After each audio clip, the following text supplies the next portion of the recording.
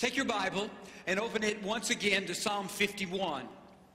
We began a journey through this psalm last Sunday morning, a journey that I am calling a journey back to joy.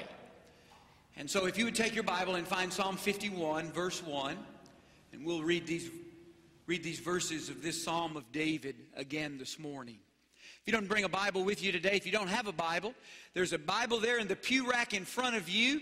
And if you'll find page 474, you'll find Psalm 51, verse 1. Again, I would encourage you, if you don't have a Bible with you today, find one there in the pew rack in front of you. Turn to page 474 and you'll find Psalm number 51. 51.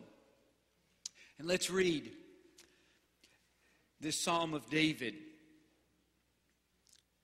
Have mercy on me, O God, according to your steadfast love. According to your abundant mercy, blot out my transgressions. Wash me thoroughly from my iniquity and cleanse me from my sin. For I know my transgressions and my sin is ever before me. Against you, you only have I sinned and done what is evil in your sight, so that you may be justified in your words and blameless in your judgment.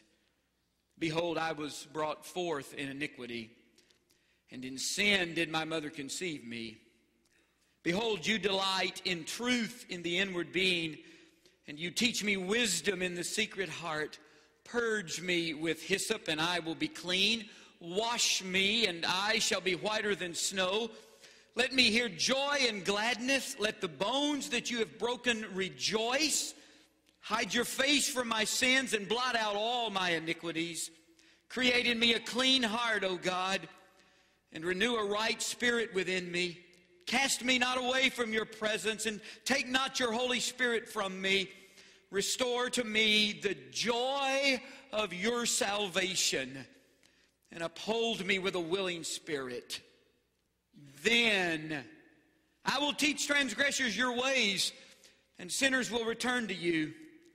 Deliver me from blood guiltiness, O God of my salvation, and my tongue will sing aloud of your righteousness.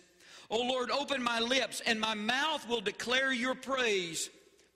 For you will not delight in sacrifice, or I would give it. You will not be pleased with a burnt offering. The sacrifices of God are a broken spirit, a broken and contrite heart, O God, you will not despise. Would you bow your head and let's pray. Would you pray for me? Ask God to speak through me, and then would you pray for yourself that you can hear His words? Just listen. Pray.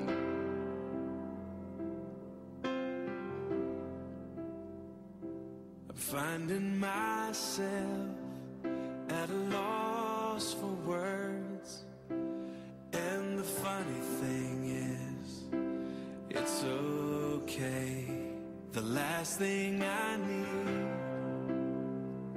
is to be heard, but to hear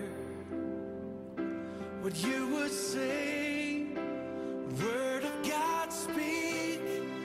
Would you pour down like rain, washing my eyes to see your majesty, to be still and know that you're in this place.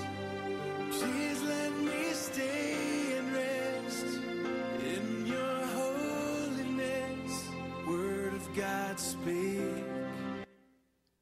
Father, let us be still and know that you're in this place. And may your word speak to us today. In Jesus' name, amen. We're on a journey back to joy. Because I honestly feel like I'm talking to some believers this morning whose fellowship with the Lord is not what it used to be. You're not as close to the Lord as you once were. Your walk with the Lord is not what it should be or once was, and you need your joy back in your life. Several years ago, the Houston Post published some letters received by parents from their kids at summer camp. Listen to these kids' letters from camp. Dear Mom and Dad, I sprained my ankle. I fell out of the top bunk on the floor on top of a flashlight, and now I'm wearing it home. I don't understand it either. I don't understand it either.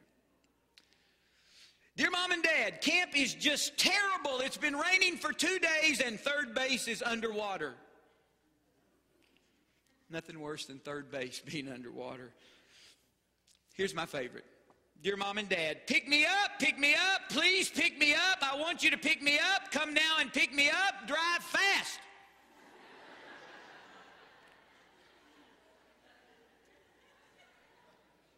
Do you hear the fervor in those words? Do you hear the honesty in those words? Did you hear the fervor and the honesty in David's words a moment ago? Have mercy on me, O God. Blot out my transgressions. Wash me thoroughly from my iniquity. Cleanse me from my sin. Create in me a clean heart, O God. You see, with fervor and honesty, David confesses his sin before God because he knows that his journey back to joy starts with finding forgiveness. And ours does as well. David recognizes his sin is so serious, only God can forgive it. He remembers that all sin is against God.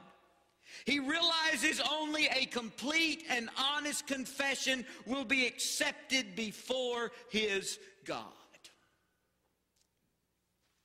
Well, I went back to Brookshire's again this week. Beer on the floor all over the store. No.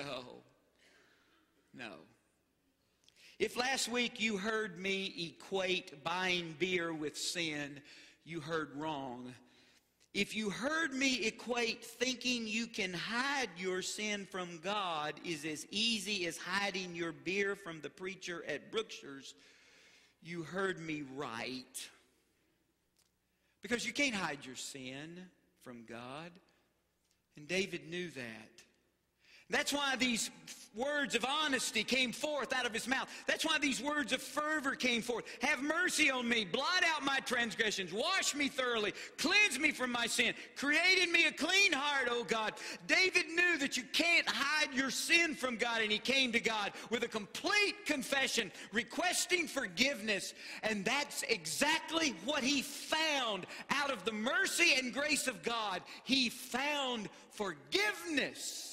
And that's exactly what happens to you and me when we come to God with complete honesty and a full confession. And we ask for forgiveness. We find it out of the mercy and grace of God. He forgives us. So your journey back to joy starts with you finding forgiveness.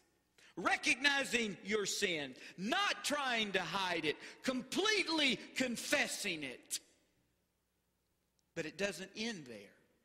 I said your journey back to joy begins with finding forgiveness, but it doesn't end there. But that's where we stopped last week. But David didn't stop writing. There's still more of this psalm, and so we're not finished with the psalm. Our journey back to joy requires another step. So focus your eyes again with me on verse 12. Listen again to verse 12. Restore to me the joy of your salvation and uphold me with a willing spirit. Then I will teach transgressors your ways, and sinners will return to you. Deliver me from blood guiltiness, O God of my salvation. That's an interesting, a strange, a weird kind of phrase. It just simply means deliver me from the blood that I have shed, O God. It's a confession of his murder of Uriah, Bathsheba's wife. Deliver me from that shed blood that's on my hands, God. And my tongue will sing aloud of your righteousness. O Lord, open my lips, and my mouth will declare your praise. So, our journey back to our journey back to joy begins with us finding forgiveness, but it does not stop there. There is another step we must take. And here's where we begin our life point this morning. Finding joy calls for service. Finding joy calls for service.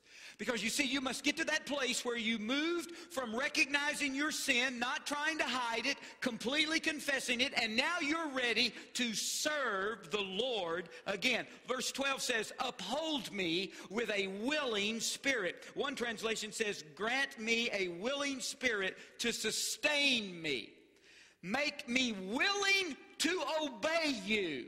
Is the idea. Make me willing to obey you, Lord. It is a spirit of prompt obedience. A spirit that is eager to obey. And that's what is needed if you are to get your joy back. Prompt obedience.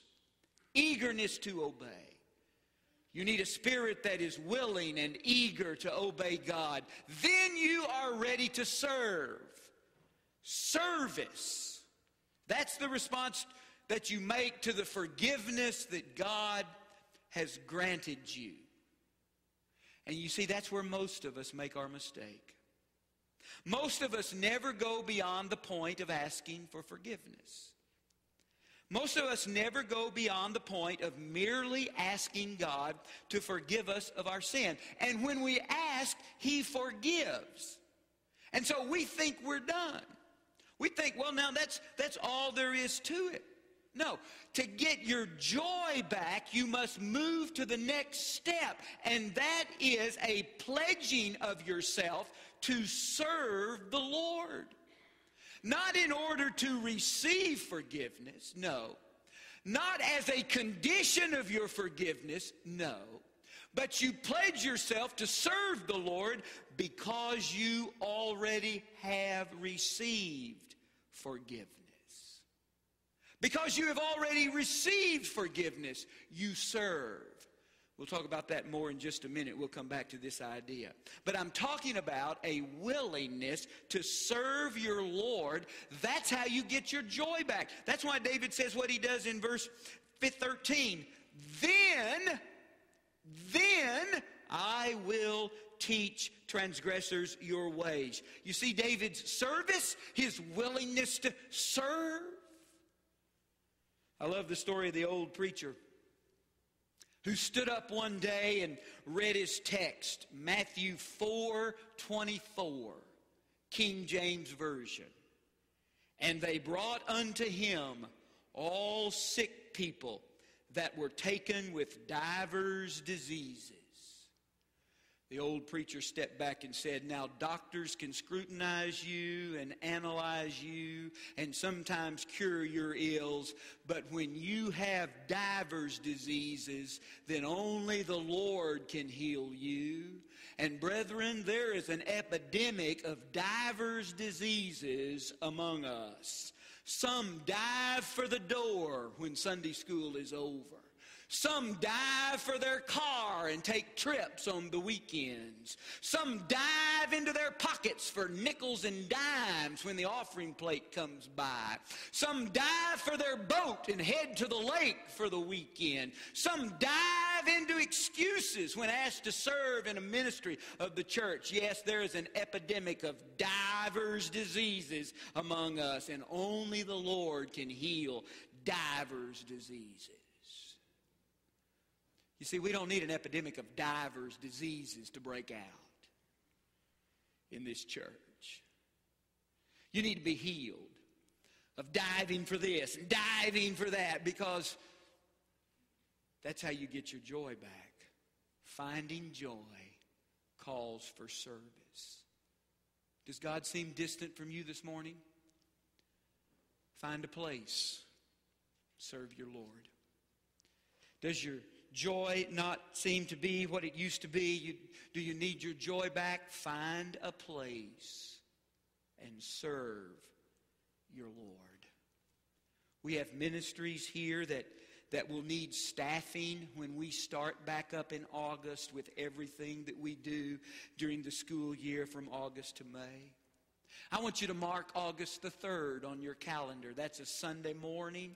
And on that morning, we're going to have a ministry fair where all of the ministries of our church will be represented. All of the ministries of our church will be on display. And you can go by and find a place to serve your Lord. Find a place to plug in this fall as we start back up with school. We start back up with Awanas and children's choirs and Wednesday night meals and adult choir and all the other things that go on as the summertime draws to a close and we start back up.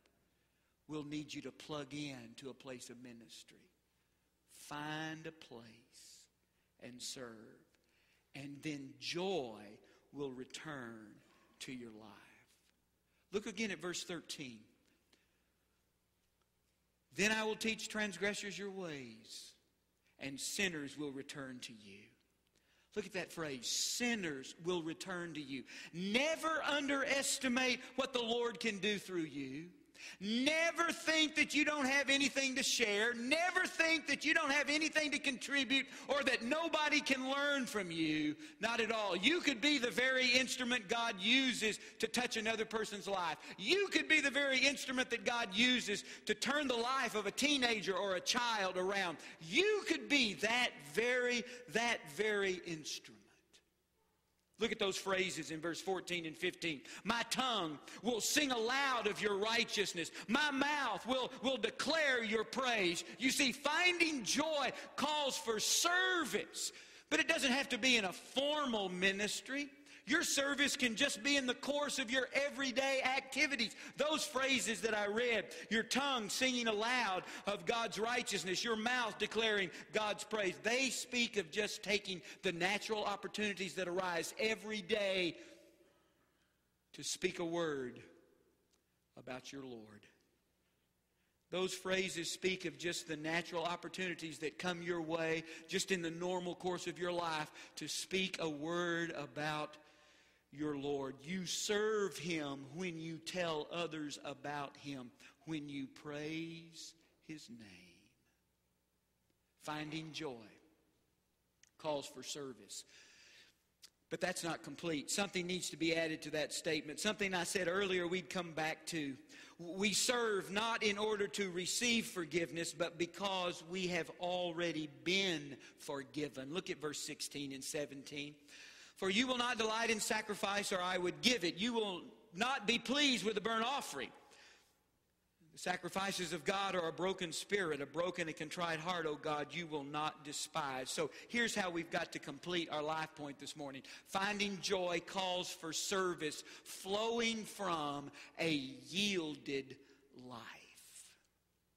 Now, look again at verses 16 and 17. Something dawned on David, which is pretty good for an Old Testament guy.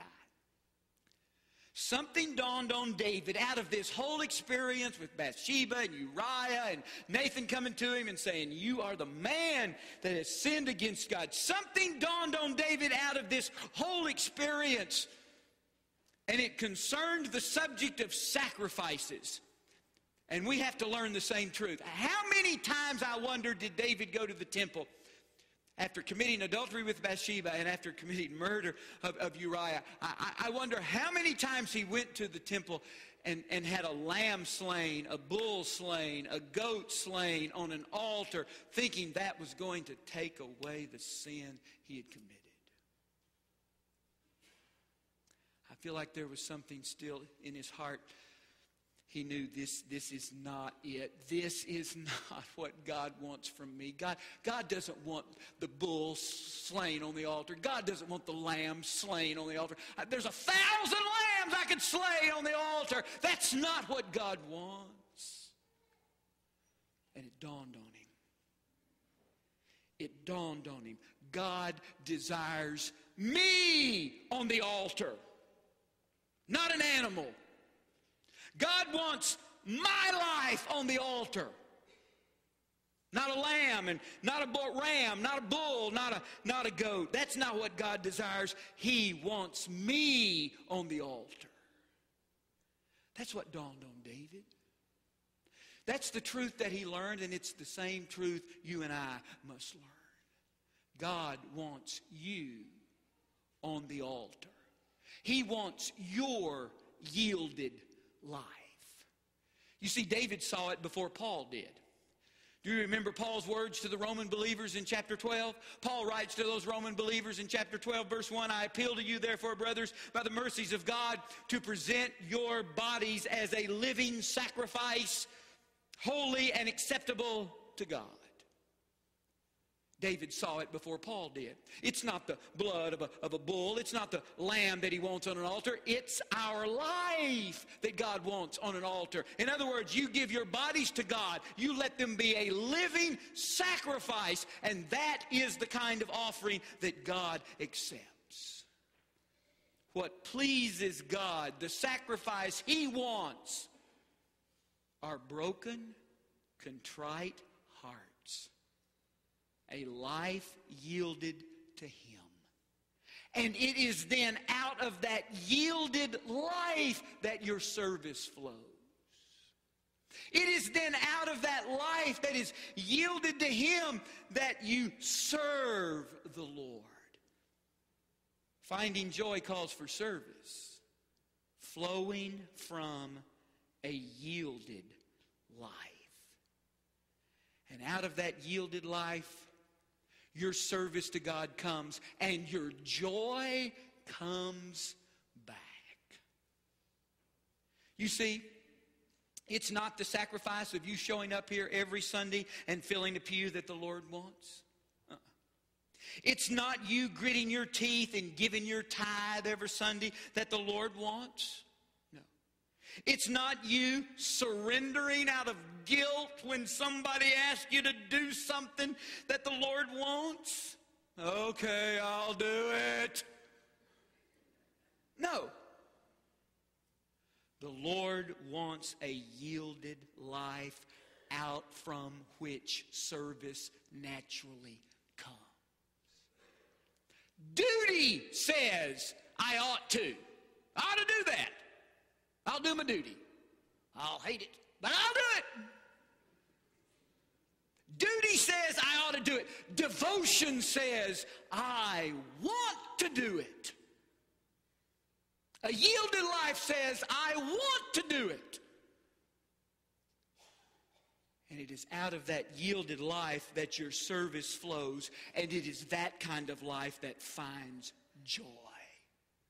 Devotion first, then service.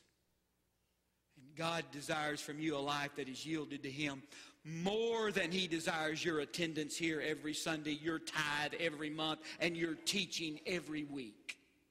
Because if you have a devoted heart and life, you will willingly and joyfully give the rest. You'll willingly and joyfully give your time, your tithe, your talents. You will willingly and joyfully give them because you have a life yielded to Him. But without a yielded life, all those other things, your time, your talent, your tithe, they're just burnt offerings, folks. They're just burnt offerings. And God is not pleased with them. And you will not find joy in giving them. Finding joy calls for service, flowing from a yielded life. What a psalm.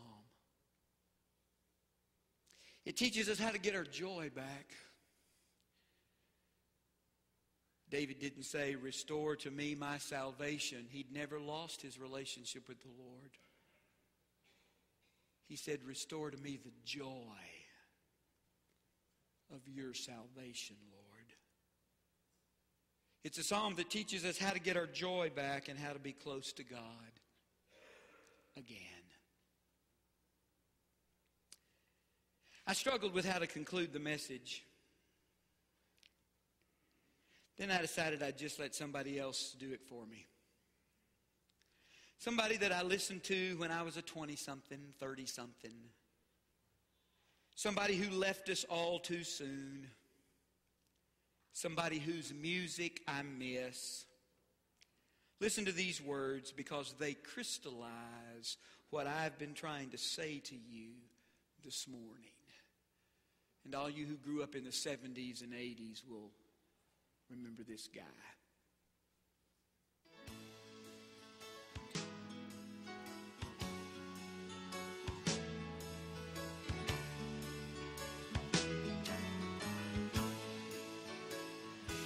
To obey is better than sacrifice.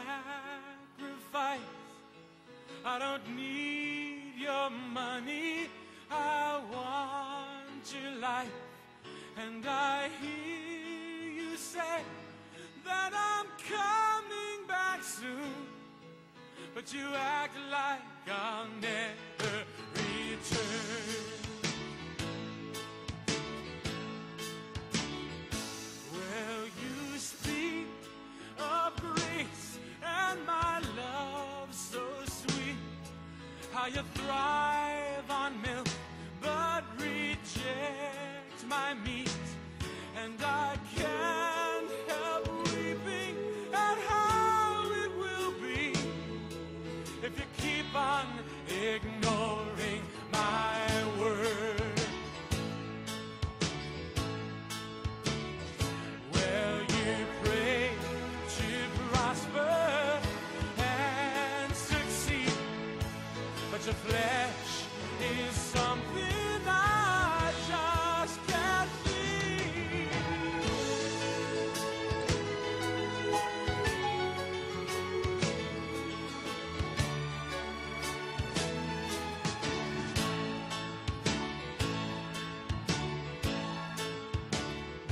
To obey is better than sacrifice. I want more than Sundays and Wednesday nights, 'cause if you can't come to me every day, then don't bother coming at all. La la la, la la la la la, la la la, la la la la la. To obey is better than sacrifice. I want hearts of fire, not your prayers of ice. And I'm coming quickly to give back to you according to what you have done. According to what you have done. According to what you have done.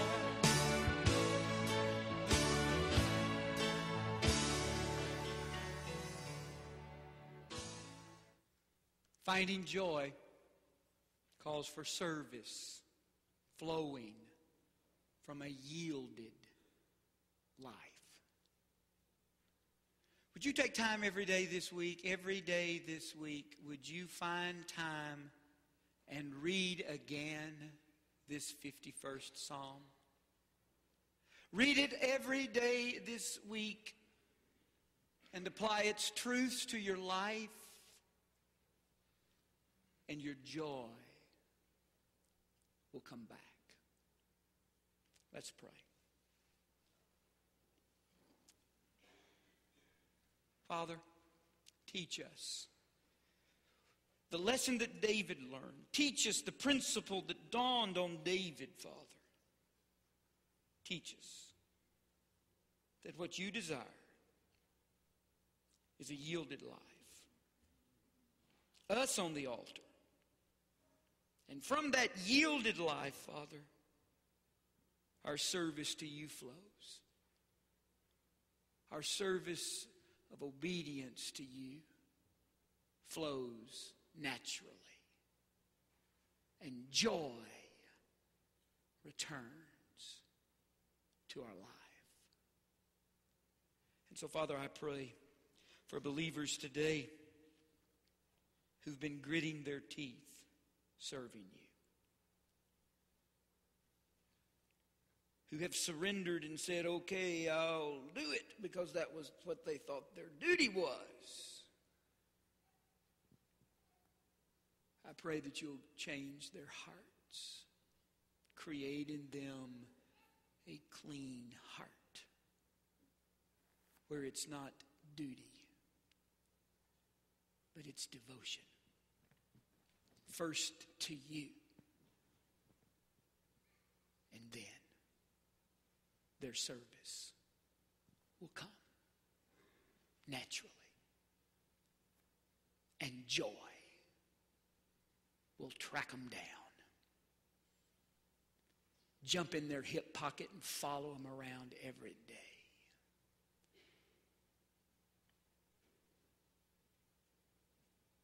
Father, I pray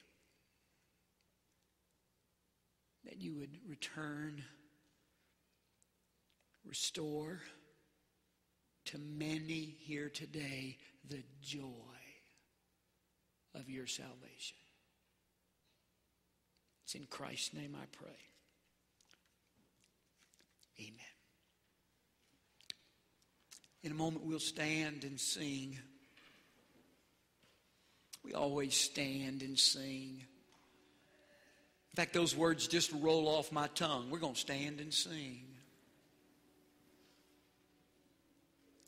But it's important. In fact, it's the most important few minutes of the whole hour. Because people need to respond to the message. People need to respond to what God has said. In some way, every Sunday, you need to respond. Now, that response may be, okay, Lord, I'm going to stand here, and you've spoken to me, and I know what I need to do, and you go out the door in just a few minutes, and you do it. Wonderful. I remember the first sermon I ever preached.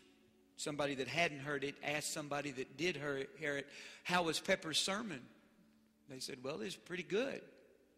The guy said, did it change your life? The person that heard said, no, I don't think it changed my life, but it was good. Every sermon ought to change your life. In some way, in some aspect, some portion, some part of your life ought to be shifted, changed. Not because Pepper's sermons are good, but because God spoke to you. And that's why we stand and sing. To give you an opportunity to respond to what you've heard. And for many of you, it's just okay in the quietness of your heart and in the moment. Yes, Lord, I heard you today. And that's where I'm going to change. Wonderful. It's what I pray for every morning. But some need to make a public response. Because there's something about coming to an altar and getting on your knees and say, God, I heard you today, and I don't want to keep living like I'm living. And I need to change that and that and that. I need to change. And by your power and in your grace, I will. And you get up and you go back to your seat. And Monday morning, when you start to slide back into that same old habit, you say, nope, not going to do that, because yesterday morning went down, I knelt and I got it right, and the Lord and we nailed it down in my life. I'm changing. That's why we ask you to come and kneel. Some of you want to join the church today. You don't have to walk down an aisle. I can't find that in this book. To join a church, walk down an aisle and shake the preacher's hand. It's not here. But it is a custom that works, and it's one of the ways that you can join our church. We gladly welcome you today. So if you're here and you're not a member of First Baptist Church, and you want to be, when we stand and sing in just a moment, you come down an aisle. We'll gladly welcome you into our fellowship. You can join our church this morning during this time. And then we always give an opportunity for those of you that don't know Christ to come. To come. Because the Spirit of God has got a hold of your heart and your life, and He's not going to let you go. And that's what you're feeling right now. It is the convicting power of the Spirit who says you need to go and publicly confess Christ. You need to go and tell them you want the Lord Jesus into your life and heart. You believe that He died on the cross for your sins, and you're going to confess sin, and you're going to accept Him into your life. And we do it every Sunday. Because I never know when the Holy Spirit's got a hold of your heart. I'm not omniscient. I never know who's here. This may be the only Sunday you've been here in the last 8 weeks. It may be your first Sunday here. But today's the day. As I shared with you a couple of weeks ago, here, let me show you the promise that says you have tomorrow. I think Paul wrote about that in Ephesians. No, it was Jesus who said that in John. No, wait a minute. That was the prophet Isaiah. No, you can look all over this book. It's got 1,000 promises, but there's not one of them that guarantees you tomorrow. And so we give an invitation every Sunday. Because I never know what the Spirit of God is up to out there. And so there are some of you seated right now that in a moment when we stand, you need to come and give your life to Christ.